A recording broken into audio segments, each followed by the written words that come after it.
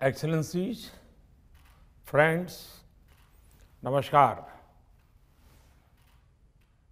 This edition of Raisina Dialogue takes a place at a watershed moment in human history.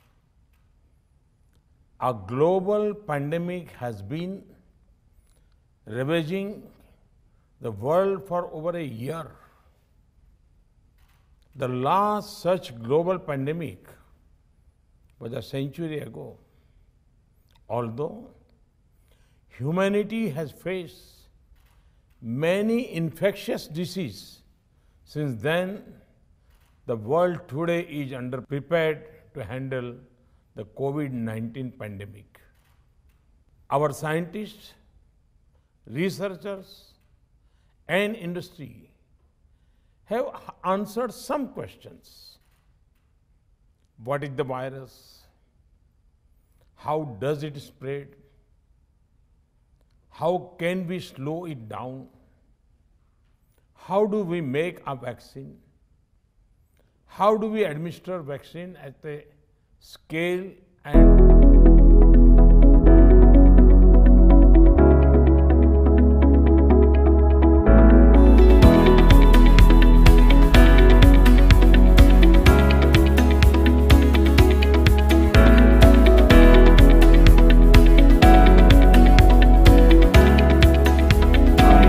9, 8, 7, 6, 5, 4, 3, 2, 1.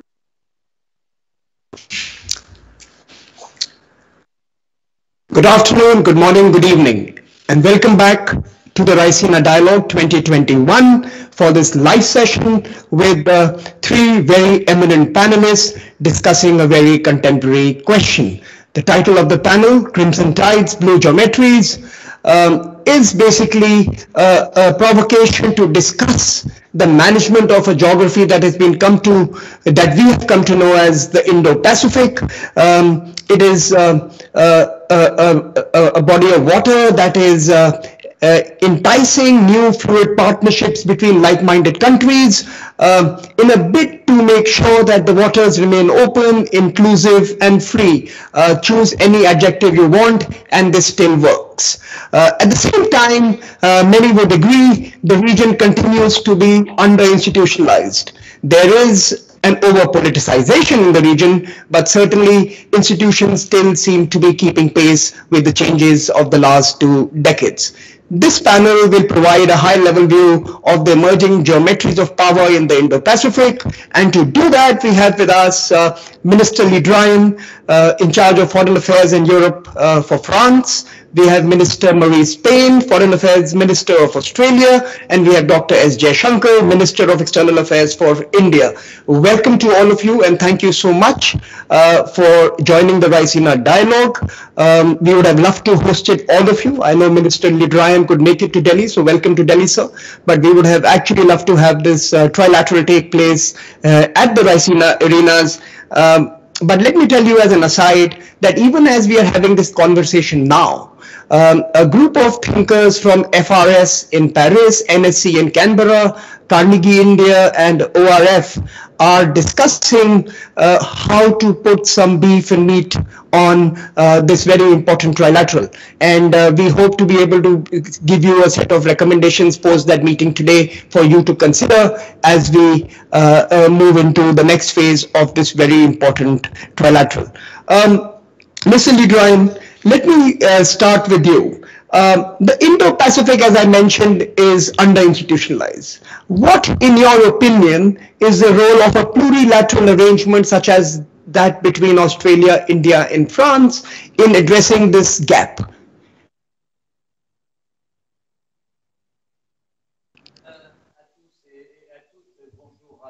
Good afternoon to each and everyone. Hello, Maris. I'm very pleased to see you again. And hello as well to my colleague, Mr. Jaishankar, who is in the next studio. We're neighbors. It gives me great pleasure to attend the Raisina Dialogue. It is my first attendance. And I would like to say that for the first time, it is in very unusual circumstances. But I'm very pleased that we can have this discussion about the Indo-Pacific region.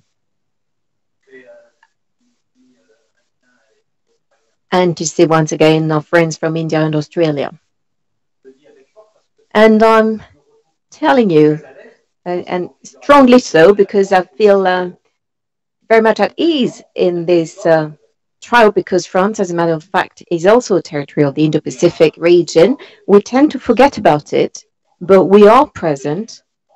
2 million inhabitants. Of course, it's not much compared to India, but we do have 2 million inhabitants in the region of Indo-Pacific.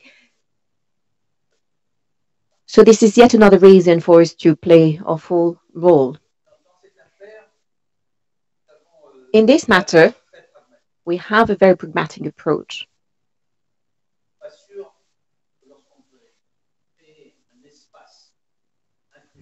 And when we talk about setting up an inclusive area, an area of cooperation, I'm not sure we should always start by talking about some very complex matters, institutional matters. Because if we do so, we waste time and we're never sure what the outcome will be. Whereas pragmatism should lead us, concrete matters being operational, and partnerships on a number of topics. And such is the reason why we have a strategic partnership with both India and Australia, with on a number of topics, common environmental goods, on security, maritime security. There are many things that we share. And we even go beyond. We also have an academic cooperation. We're doing it, the three of us together. We're doing more within this trilateral, and we keep strengthening up our cooperation. I am today in Delhi, and together with our friend, Minister Jay Shankar, we are strengthening what already exists. In addition, we see each other in a more institutional format within Aurora, which is very much in charge of maritime security. We're also part of the Indian Initiative for the Ocean in the Indo-Pacific, launched by Prime Minister Modi. And there is also this initiative on illegal fishing and sustainable fishing. We are together with Australia in the fight against the financing of terrorism. So there are different networks that add to our willingness to be in these places where we can actually act. And this very much enables us to get into some concrete things without starting with the institutional architecture. And this reminds me of the history of Europe. On Sunday, this Sunday, we will be celebrating in Paris the 50 years of the European Economic Community for coal and steel. And this is on a concrete initiative that actually the European Union was based on something physical that could be identified and on which we could build. And the Indo-Pacific challenge is quite the same for us. There are different fora and the same willingness of being concrete. Thank you, Mr. Minister. Let me turn to Minister Maurice Payne. Can this new arrangement, the Minister has laid out a whole ambitious agenda for what we could be doing together, what we are already participating and partnering in. But there is always a suspicion that can plurilateral dialogues such as these move beyond talk shops and actually create tangible change on the ground. Does Australia have material objectives for this partnership? In your own assessment, or what is the kind of ambition and agenda that you want this troika to imbibe? Thank you, Samir. And can I acknowledge my friends, Dr. Jaishankar and Jean-Yves Le Drian, and apologise for not being in India myself. But it is a great pleasure to be at my third Raisina Dialogue. And I want to congratulate both the Ministry of External Affairs and the ORF on bringing the Raisina Dialogue to such an important point of international debate and engagement, that we are all here, no matter what. We get here in one way or another. So Samir and Jay, thank you very much for your shared leadership in that regard. Samir, I think Australia has a very practical approach on an association like the one we're talking about tonight. When we talk about the circumstances in which we find ourselves now, the specific example of addressing COVID-19, our focus is very much on pandemic response and recovery in all of our countries, and then also in many of the countries with which we engage and to whom we provide support. We know that we are all most definitely in this together, whether it's a focus on vaccines and vaccine distribution, whether it's an appreciation of the economic challenge that will face many, particularly developing nations across the Indo-Pacific.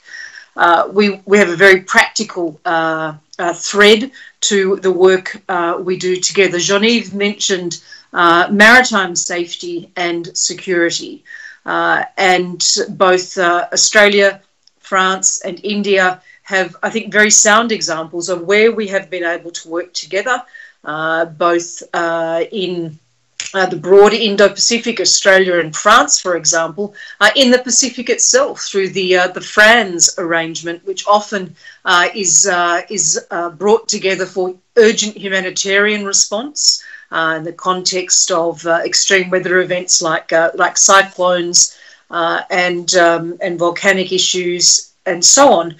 Then we also share a focus, and I know that Prime Minister Modi and President Macron and Prime Minister Morrison have discussed these issues at length on the sustainability of the oceans that we share, the resilience that we have to those disasters I referred to, and also climate change.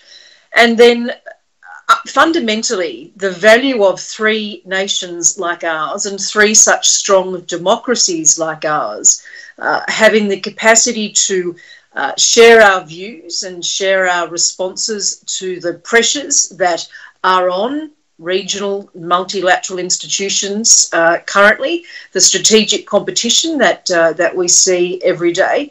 The challenges, therefore, from both of those that go to against the rules-based order to which we have all, in different ways, signed up for so many decades now. It's a very practical approach, but it also has to be very flexible. And I think COVID-19 has driven home more than almost anything could have the need for that responsiveness, that flexibility, that preparedness to engage in an event such as this, to have an open discussion about what is possible, about what we practically do.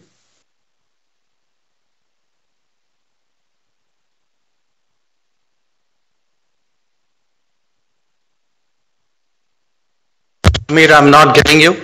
You're on mute.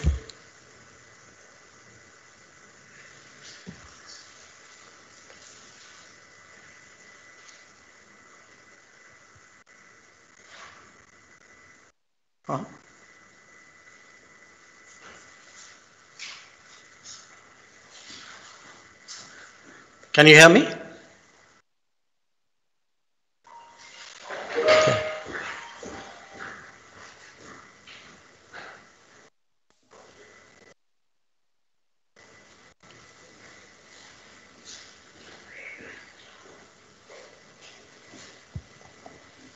We can't hear Samir. Yeah, I can hear you, Maurice, but I can't hear Samir. Yes. Yeah, well, tell him.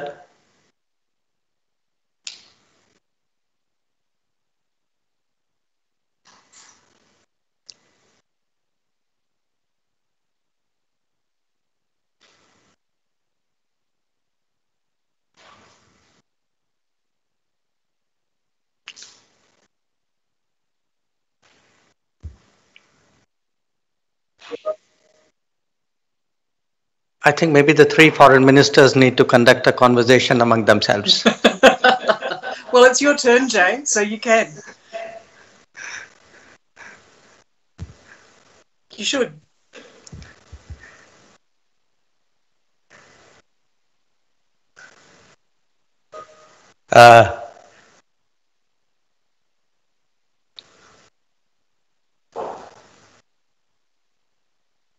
Perhaps while Samir fixes his volume, his sound, Jay, you could talk about your perceptions, India's perceptions of the arrangement. Okay, look, let me, first of all, it's lovely to see both of you, and I wish we were doing it all together in the same room.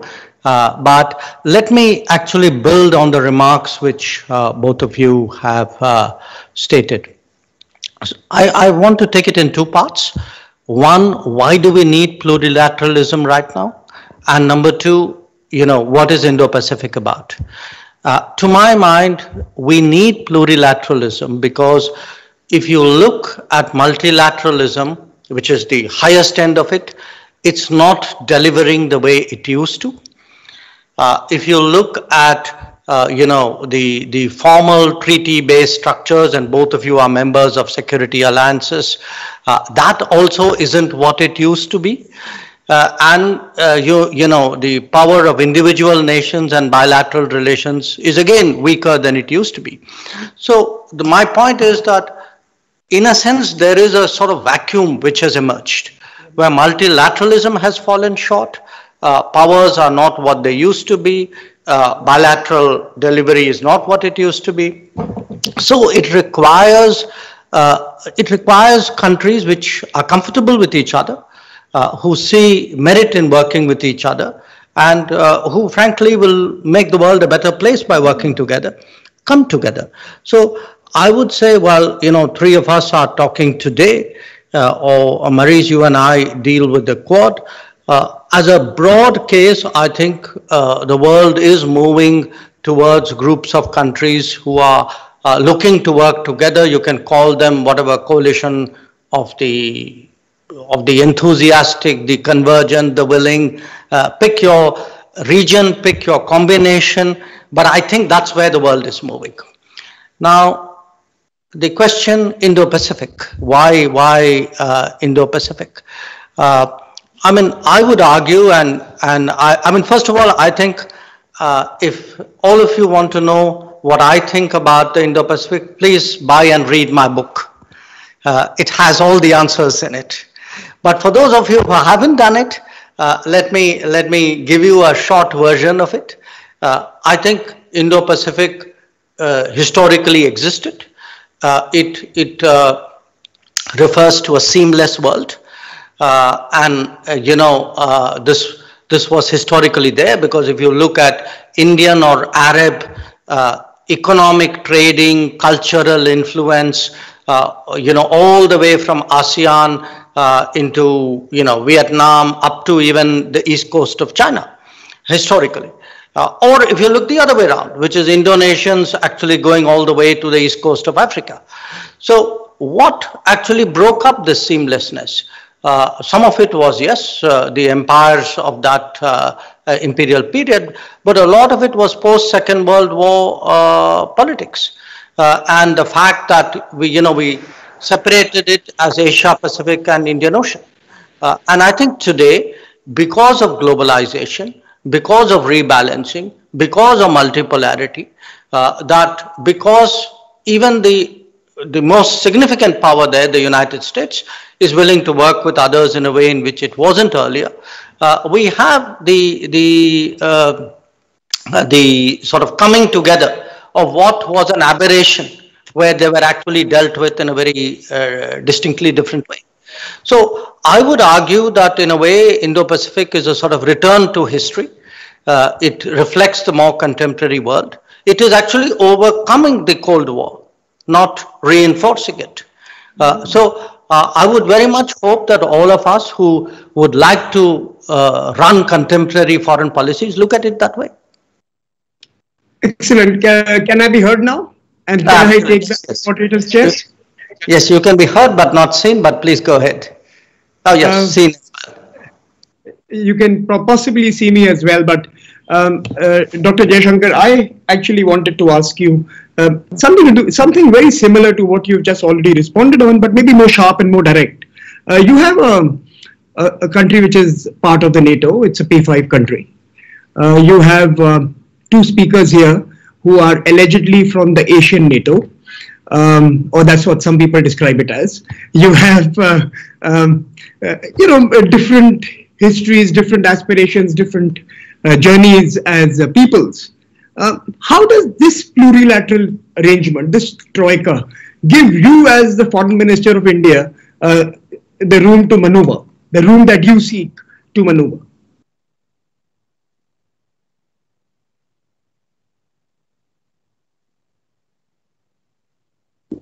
You'll have to unmute yourself, sir.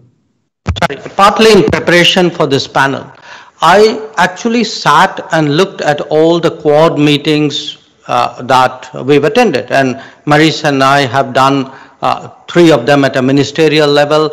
I did some of them when I was Foreign Secretary as well. So I want to give you a sense of 10 subjects which we actually discussed in the Quad in the last few years.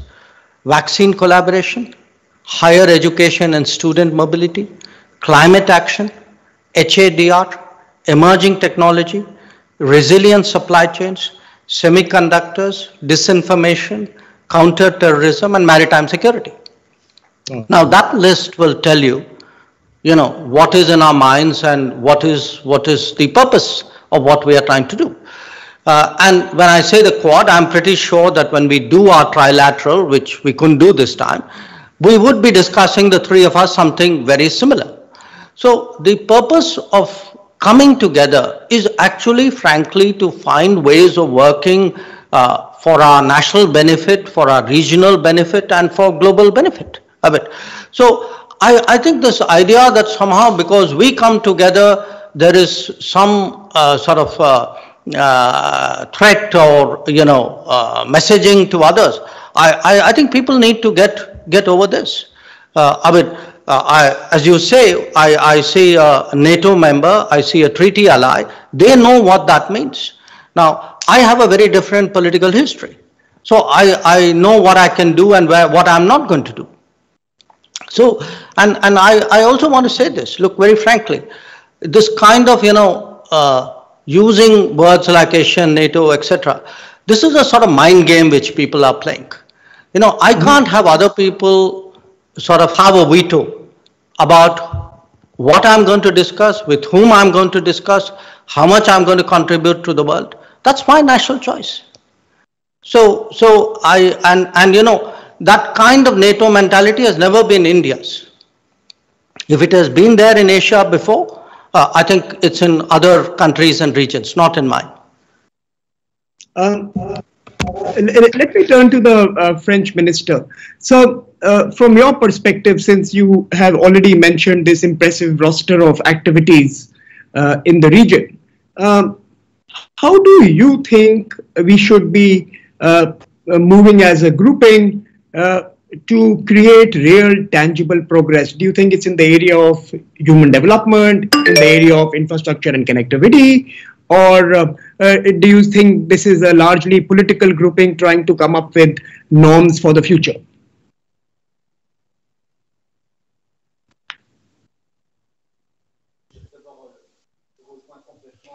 First of all, I fully share what was said a minute ago by my friend Minister Jaishankar as to the fact that we share the same willingness to work together simply because we get along well. and not just because we share some common interests and because we share some similar concerns and because we're democracies and because we comply with the rule of law. All of that is in our common genes. But on top of it, we want to do it together. And we're doing it in a very pragmatic way.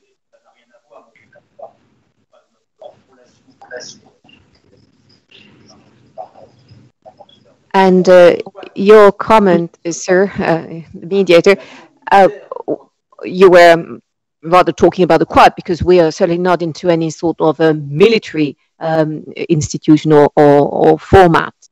Mm-hmm. However, security in the Indo-Pacific region is very important to us. Free movement and security of the movements, the security of trade,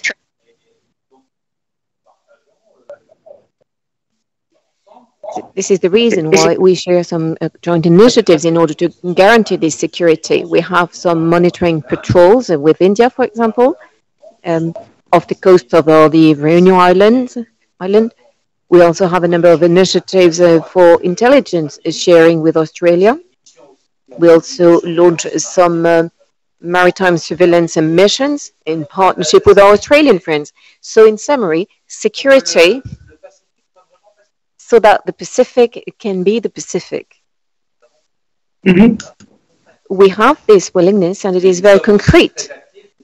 That being said, we also, all of us, are extremely active in supporting the rise of the blue economy, because the luck and the value of this region, if it is protected, it means that there we will still have all the ingredients of the blue economy in terms of energy resources, fishing resources,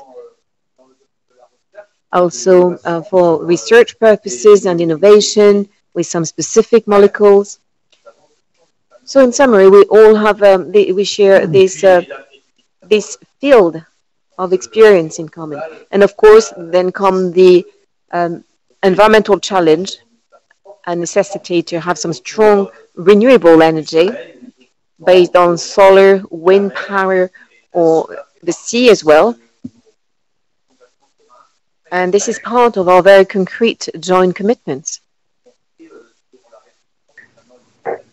including all the ongoing reflection on decarbonate hydrogen. This is part of our joint future.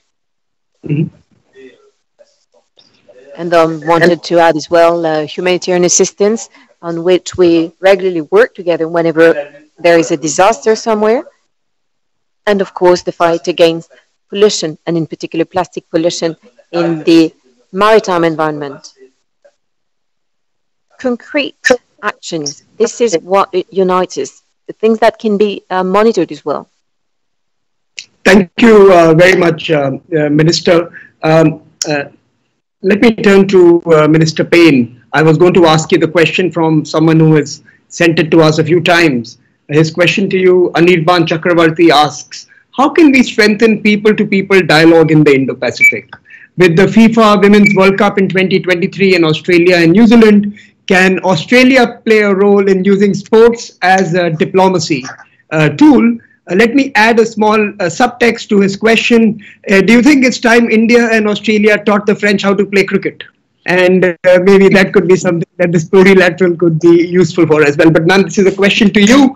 And a second question to both Mr. Jaishankar and to you is that can this group respond to what's happening in Myanmar? Since they are a country that's in our part of the world, is there any chance of collective action working together in responding to what's going on in Myanmar? There are two questions that have come for you, Minister Payne, so I thought I'd just pose them to you.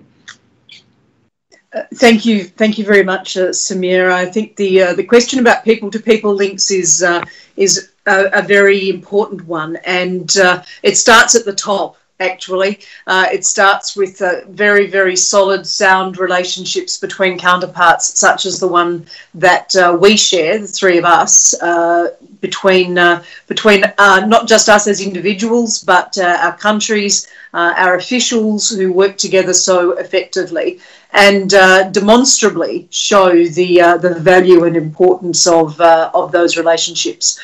For Australia, many of our people-to-people links are created through sport. Your questioner is absolutely correct, and the FIFA Women's World Cup coming to Australia and New Zealand means that France, India and Australia can all play on the same rectangular field without having to try to teach Jean-Yves about cricket. And so I think I have basic French language skills, but I'm not sure that they will extend to, as Jean-Yves knows, I'm not sure they will extend to discussing what happens when people are in and out and slips and gullies and boundaries and things like that. So I might have to settle for football. Australia has a really strong sports diplomacy program.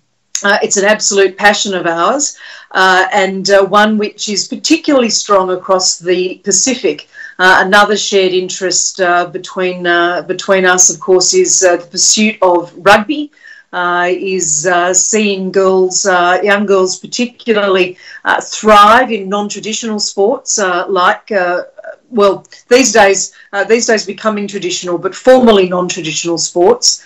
And of course, we have a strong interest in cycling. I meant to say in netball as well. So I think the opportunity to maximise engagement in the region through the Women's World Cup is a very powerful one. And in fact, I'm meeting with Football Federation Australia, key to this process in Sydney next week, and also very focused on what the legacy of the Women's World Cup looks like. Mind you, I don't think it'll ever stop Jay and I being completely competitive on matters cricket, tweet by tweet, into the future. I also think that the power of shared engagement in international education is one which cannot be underestimated. The power of, or overestimated, the power of shared involvement in international education, whether it is students from Australia going out into the region and more broadly into places like France, or students from India and France with the opportunity to come to Australia. We know that it's suffered a significant hiccup because of COVID-19 and restrictions on travel and movement. But I find when I talk to students who are a part of the New Colombo Plan in Australia, whose task is to go out into the region and study in the Pacific and in Southeast Asia and more broadly, that they become the most extraordinary ambassadors, both for the New Colombo Plan itself, but also for Australia and for the countries in which they study. And they are links made for a lifetime, for a generation, and in fact into the future. So I would strongly support those engagements as well. COVID has restricted our capacity to build people-to-people links, but we have found virtual ways to do it, as you have here tonight, Samir, with this Raisina discussion. And we need to maximise those and make sure we make the most of them. On Myanmar, if I may just quickly. Yeah. Thank you. On Myanmar, this is a very challenging and very tragic situation for our friends who had been working so hard on a democratic transition in Myanmar for so long. We've been very clear from Australia's perspective to acknowledge the importance of working with ASEAN on identifying solutions in response to the military coup in Myanmar. ASEAN is key to our Indo-Pacific region. Its centrality is fundamental for Australia, and Myanmar is a key member of ASEAN. That said, though, the increase in violence and the increasing number of deaths are deeply concerning. And Australia, for one, has made some changes in relation to our development assistance program, in relation to our military-to-military engagement in particular. I do think, though, that I strongly support the bringing together of an ASEAN leaders meeting in the coming week. That will occur early next week. And I would hope that that has the ability to press upon Myanmar the vital necessity for the cessation of violence, the cessation of the use of armed force against civilians, and for a very, very focused examination of the options that are put forward by many interlocutors as to ways forward for Myanmar now.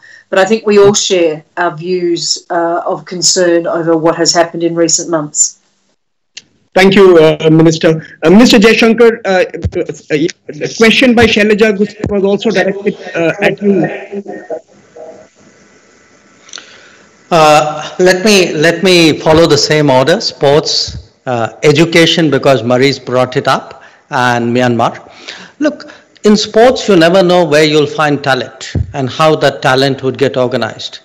Because think back, you know, when the IPL started, one of the great finds of that first IPL season was actually a Dutch fast bowler called Dirk Nannis. I don't know if you remember him, though I know Maurice is going to say he's Australian. Right, but he's actually, I think, a kind of a dual passport holder. It sounds much better when you say he's Dutch. You know, but look at Afghanistan again. I mean, to my mind, how the Afghans have embraced the sports, and today when you look at Rashid Khan, I mean, it's really unbelievable how far they've come. So I do see sports as an important bonding between nations. I would certainly like to see India, much as I love cricket, to get into more sports than just cricket. And I think we're doing that. I mean, you know, you look today, badminton has been a success story.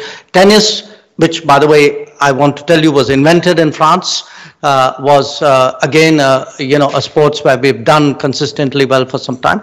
So I think part of our prosperity, our rise, our development, and a lot of it is something which the government itself is encouraging. We have something called Khelo India and Fit India. I mean, these are moments where we tried, even ministers tried to show that they can make, you know, some difference out there. The education part, you know, today education is at the heart of our relationship with Australia. And I'm very pleased to see it's becoming more and more important with France. And it you know, I would compliment the French because they've actually led the way in giving students some kind of ability to support themselves when they study in France. So in fact, we hold up France as an example to others in Europe, saying, can't you do something similar for us? So certainly when we do our trilateral, I would like very much to discuss education as a common factor between the three of us. When it comes to Myanmar, I think all of us, you know, certainly the democratic countries, we all have a common position in many ways, but also because we are located differently and our relationships with Myanmar are each unique. We also have a unique position. So we're seized of it both bilaterally. I mean, we have a common border and we engage with all parties in Myanmar very, very intensively.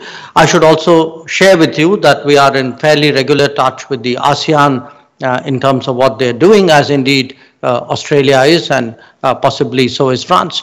So it's something which, you know, all of us will have to find ways of coming together and each sort of doing what they are good at in trying to find what is a common solution. There is one more question for you. This is from an audience member who basically asks that Dhruv Gadhavi, that since Quad is that very large presence and formation in this region, he calls it the wind turbine. Do you believe any other grouping is going to be like wind chimes? So how do you create significant plurilateral arrangements that are not overshadowed by the Quad? I think that's the question he's trying to ask. That's for you. That's for you. To me? That's for you, Minister. Yeah, that's for you. Look, I'm not talking myself down, but I do want to say that if there's any arrangement which is actually a wind turbine, as you called it, it is the ASEAN, and it is the ASEAN related platforms. Because if you look at the East Asia Summit, it's a remarkable platform. I mean, where much of Asia, the US, Canada, Russia, Europe, everybody is out there. In fact, I mean, if in terms of the centrality of any body or platform or a set of mechanisms, I think there's no question that ASEAN is and ASEAN will be central to what is happening in the broader region. I wouldn't confuse it with the Quad. I mean, that's really comparing apples and oranges. I think Quad has a different purpose because you have 4 countries very comfortable with each other, who agree on a lot of issues, who would like to work together on a lot of issues, some of which I spelled out for you. But again, if I can switch back, going back to the East Asia Summit and ASEAN, we have, tabled Indo-Pacific Oceans Initiative there. And I was very pleased that Minister Le Drian confirmed to us that France has agreed to lead the maritime resources pillar of it. Earlier, Australia had told us that they would lead the maritime ecology pillar. Japan has agreed to lead the trade and connectivity pillar. So, I mean, these are all today examples of how international relations are being conducted differently, with, as I say, with softer hands and greater imagination. I think that's really the future of diplomacy as I look at it. May I say something, please?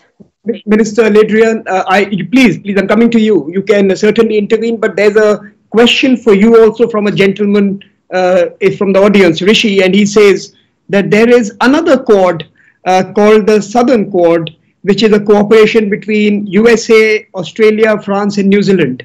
And what is the status of that constellation? What is happening there for the viewers in India?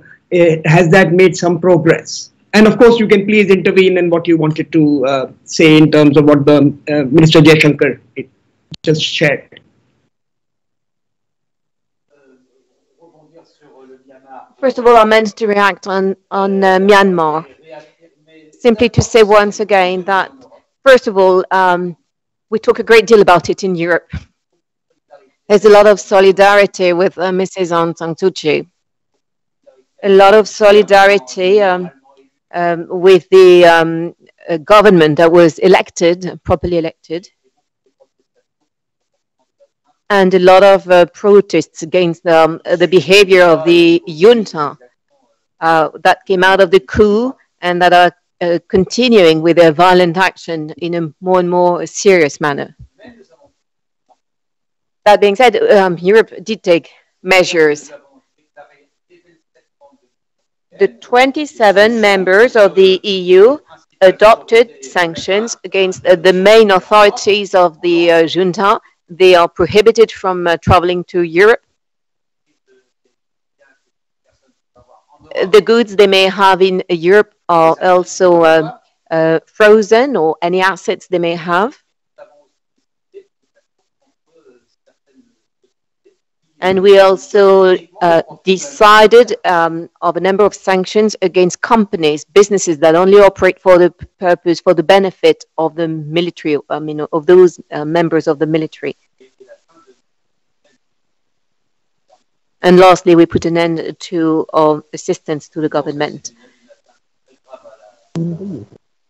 I believe this is a serious attack against democracy in the southeast of Asia, and we need to maintain the international pressure.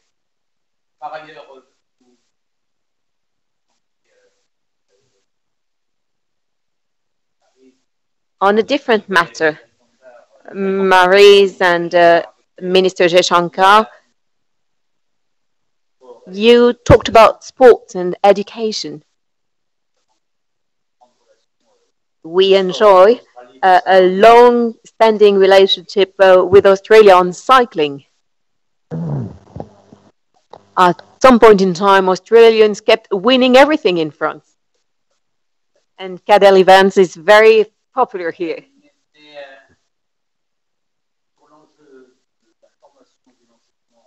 As to the issues of training and education, it is a priority for the three of us. Our Indian colleague mentioned our willingness to put in place in France some training sessions for Indian students, training sessions so that they can learn French to begin with. And our target is to have 20,000 Indian students in France, because that contributes to cultural exchanges and also to building some sustainable bonds between the two countries, with the reciprocity, of course. And with Australia, at the time when we began, it was very much regarding education as well, including Sydney, but also Adelaide. I did hear a question about the Quad, but I'm not sure I got it properly. It's okay. We are running out of time. We have 2 minutes left. So what I'm going to tell the poser of the question is that questions are guaranteed, answers are not. We will certainly try to attempt it next time. But final thoughts from Minister Payne and then Minister Jaishankar, and we will wrap up after that. So final thoughts from you, Madam Minister. Thank you very much, Samir, and thank you both colleagues for the opportunity to meet virtually like this and to engage in this very important Raisina Dialogue 2021.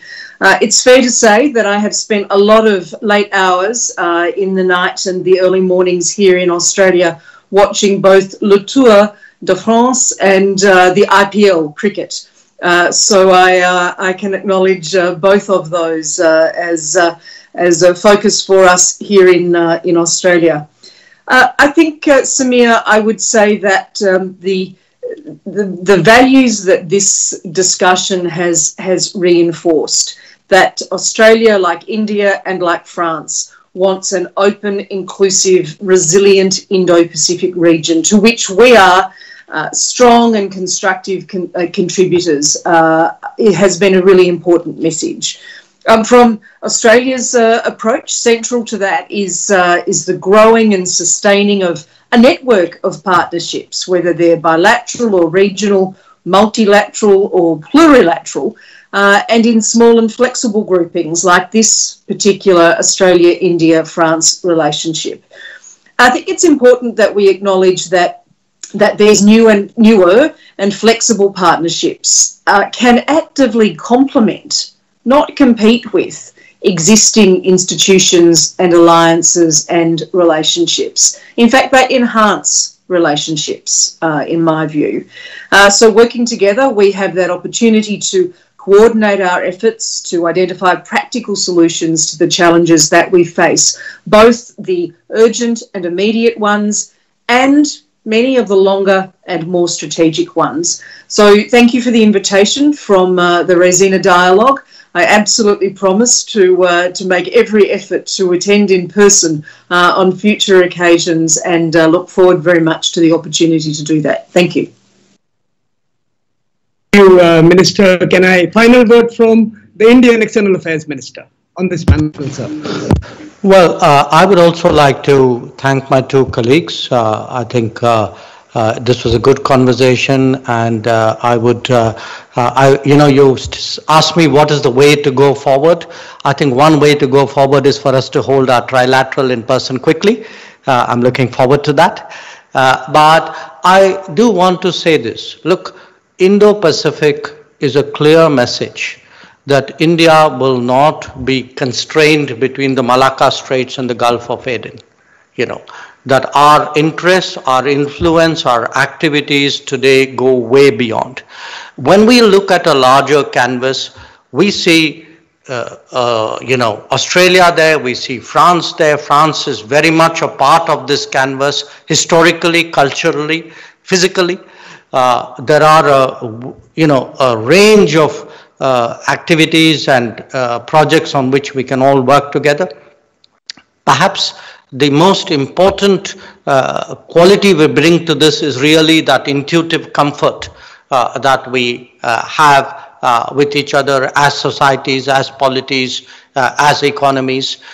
So I'm very, very confident that what you have seen in the panel today will be seen in diplomacy tomorrow, which is the three countries working together. And I would very much like to see that sort of grow in the years to come, and I look forward to working with my two colleagues in that regard. I think that's a great note to end this discussion on. Words into action, and three countries determined to put together a partnership for the future that responds to the needs of the people and puts together a new basis for cooperation in the age of the Indo-Pacific and certainly in the decades ahead. So let me thank the ministers for joining us digitally. Let me apologize to the audience for disappearing on you for a few moments. This is the perils of the digital age as well, but it all ended well. And thank you so much again, ministers, for joining us. I wish you all the best, and I wish the French minister a very successful stay in Delhi. Thank you very much, and stay tuned for more conversations from the Raisina Dialogue.